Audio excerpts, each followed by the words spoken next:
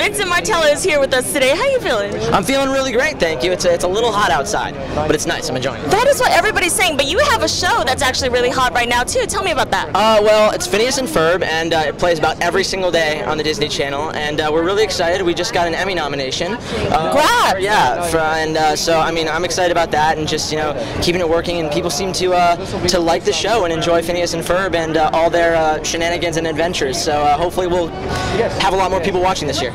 Now, are the shenanigans and adventures a lot similar to your own, or is that just Phineas's? No, I'm incapable of building a roller coaster in my backyard, which they've successfully done, so it's a little bit different.